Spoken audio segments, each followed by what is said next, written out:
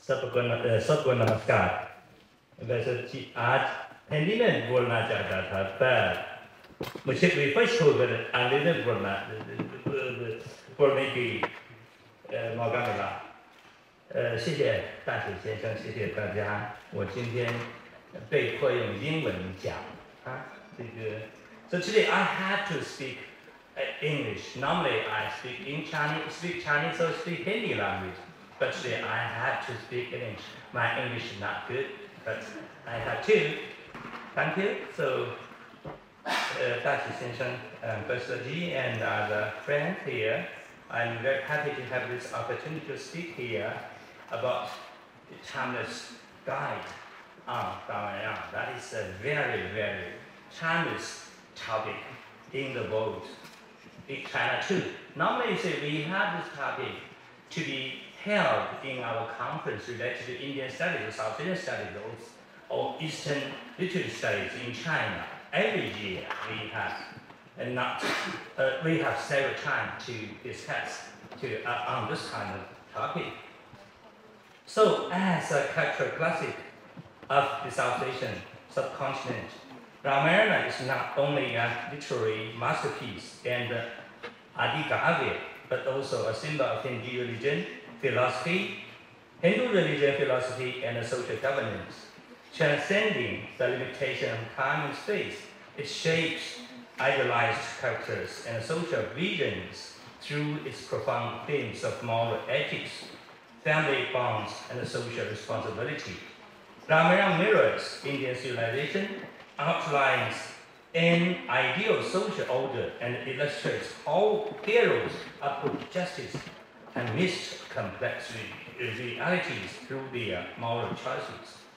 As a classic, intertwining the religious and the secular worlds, the influence of Ramayana has grown even more significantly through cross-cultural transmission. China too has absorbed elements from this epic, which not only left traces in Chinese Han culture, but was also reinterpreted and given new meaning in Chinese Xizang culture, Tibetan culture. This cultural migration and adaptation demonstrates the openness and the flexibility of Ramayana as a classic and a worldly text. You see, my writing is a little bit long. It consists of 3 parts. I will just read the second and third part. So for the first part, that is to say, related to the translation of Ramayana and the Dharma stories in China. You see, just now, Mr. Ravuji mentioned, you see, in 3 to 4 centuries, Dharma stories was translated into Chinese language. And also, in the early 20s, Ramayana was translated into Tibetan language by Jiang Jingkui. And in the some late 20th century, Ramayana was translated into Chinese, the full Ramayana by Professor Jiang. Also after that, Professor Jinding had translated Ramayana in Chinese. So in China, we have all the Chinese language, including Tibetan language, we have Ramayana. And also in other languages, we also have Dharma stories, Thai language. Not Thai language, Thai language in Chinese, and in other languages, also in Mongolian language, we also have this kind of epics, have Dharma stories. So for the first influence in China, for the first part, I will not read. I will just start from the second part for the sake of lack of time, right? So the part 2 is about the Adarsh ideal in Ramayana. So I will read this part. Ramayana is not only an epic, but also a profound exposition of the ideal personality and ideal society. Through the actions and the words of Ram, as well as the establishment of Ram Raja, the epic presents multiple dimensions of concept of Adarsh in Indian culture, from individual moral cultivation to the just governance of society. Ramayana constructs a blueprint of an ideal society. intricately intertwined with the ethical, political, and philosophical thoughts of Indian society. The first Ram as a man, as an ideal man in the Indian society, not only in ancient Indian society, but today, also today's society, right? As a core figure of Ramayana, Ram is portrayed as the embodiment of the ideal personality, encompassing the rich meaning of the concept adarsh. Adarsh means ideal, right? In Indian culture, adarsh signifies the perfect model, and Ram undeniably exemplifies this ideal, this adarsh. I mean, first, Ram is the adarsh son. You know that? Ram is the adarsh son, right? Out of loyalty to his father, Dashrath, he accepts a 14-year exile without hesitation. This act demonstrates his absolute obedience to his parents' will, reflecting the patriarchal ethics emphasized in ancient Indian society. In a traditional Indian family structure, respect and obedience from sons to their parents is a moral core. Ram's actions align with this cultural expectation, making him a model of a filial duty. In China, also the same. Some say that the sons should obey their parents, right? Second, Ram is the adarsh brother, ideal brother. His deep bond with his brother Lakshman is one of the most touching portraits of fraternal bond in Indian society, in Indian literature, whether facing the hardships of exile or fighting in battle. The relationship between Ram and Lakshman remains steadfast, exemplifying loyalty and support between brothers. He also shows affection and care for his brother Bharat, despite the rivalry over the throne. The fraternal devotion not only underscores moral responsibility within family, but also reflects the sanctity of kinship in Indian society. In his marriage, Ram is adarsh husband. His loyalty and commitment to his wife Sita are the core virtues of his role as a husband. After Sita is kidnapped by Ravana, Ram's unwavering determination to rescue her and his relentless efforts in overcoming obstacles display his profound love for Sita.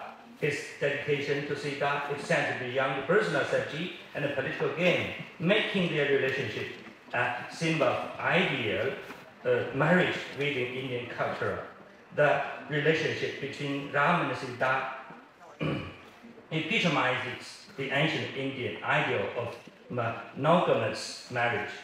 In ancient time, monogamous marriage is a kind of adarsh, right? You know, Ram is also the adarsh father. Upon reuniting with his sons, he treats them with equal love and affection, granting them equal inheritance and ensuring them happiness without any bias or reservations.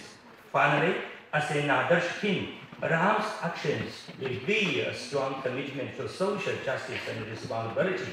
His decision to accept exile and renounce the throne shows that he does not violate his father's promise out of personal ambition, but makes a morally sound choice between national interest and familial duty. Such conduct reflects the high expectations of kings in ancient Indian society, where a ruler is expected not only to possess the capability to govern, but also to demonstrate exceptional personal virtue and selflessness. Second, two, Ram Rajya as an adarsh society. Ram's personal conduct represents the adarsh person, while Ram Rajya embodies the realization of an adarsh society. In Ramayana, Ram Rajya is not only a utopian state governed by Ram, but also represents India's ultimate vision of good governance. The concept of Ram Rajya conveys several core elements that define an ideal society: justice, fairness, social harmony, and the well-being of the people. First, Ram Rajya reflects the pursuit of good governance. Under Ram's rule, the kingdom of Ayodhya is politically well-ordered, the law is impartially enforced, and people lead prosperous, stable lives. This model of governance is not only an idealized social form in ancient India, but also reflects a deeper expectation for state governance in today's, not only Indian society, but other societies too. Ram Rajya requires the king to act with fairness and selflessness, neither abusing power nor succumbing to personal desire, but rather always placing the welfare of the people as the highest priority. Second, Ram Rajya emphasizes samajik kalyan. Samajik kalyan means social welfare. In this ideal society, the welfare of every member is guaranteed, with people enjoying not only material well-being, but also spiritual peace and happiness. The vision of welfare is more than an abstract political ideal, but a tangible system of social support. In Ram Rajya, the king is a ruler and the protector of the people. His duty extends beyond governance to ensuring the fulfillment of each one's needs.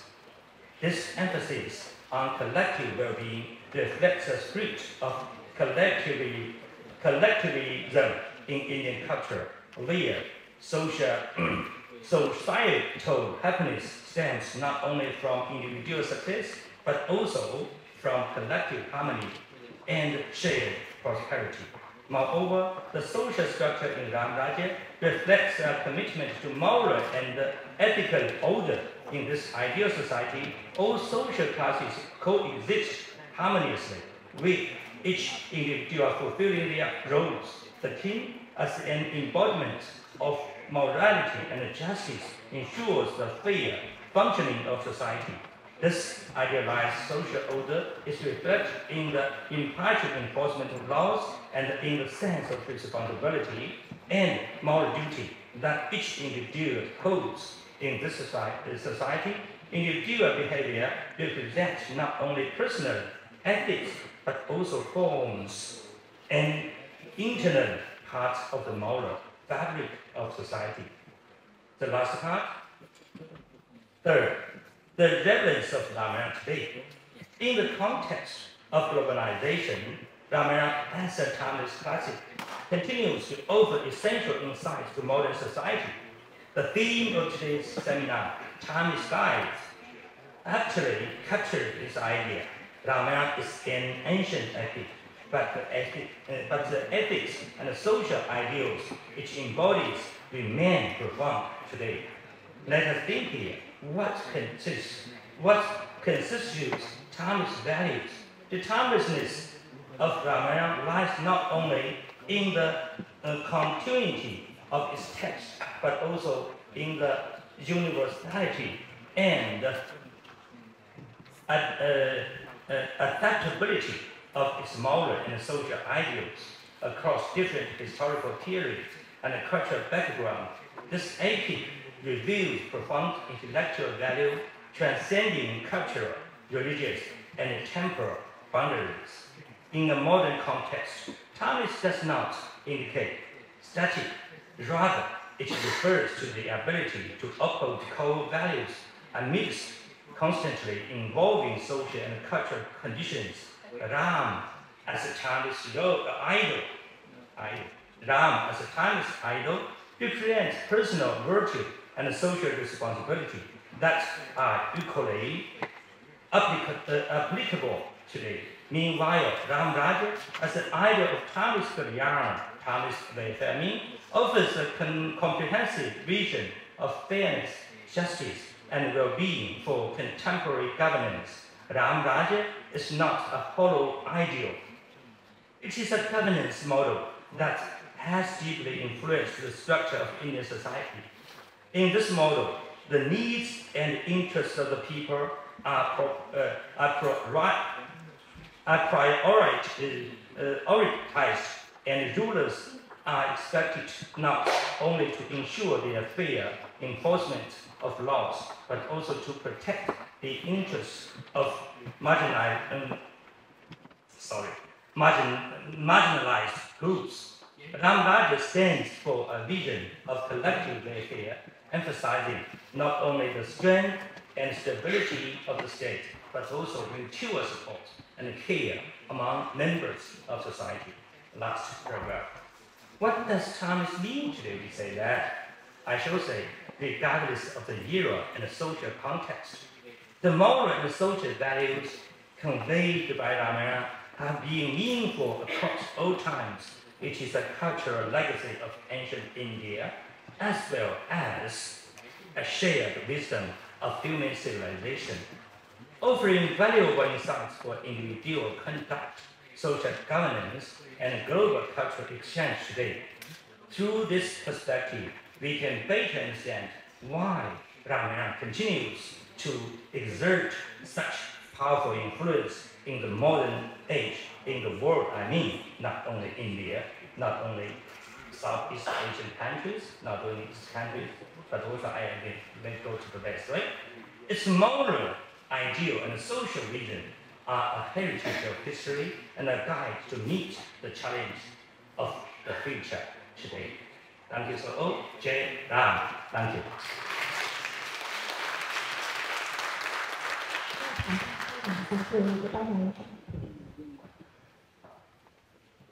Thank you, Dr. Jiang.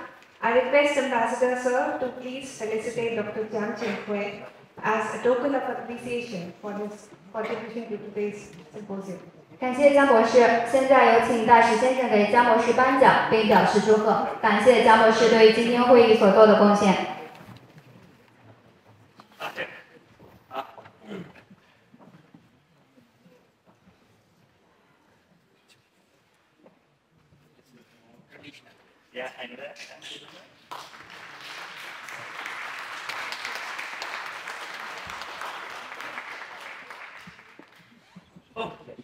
Thank you.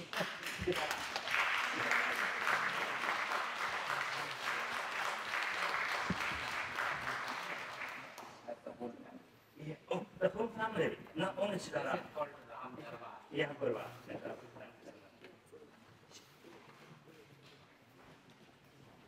Thank you, sir. Thank you, Dr. Jiang.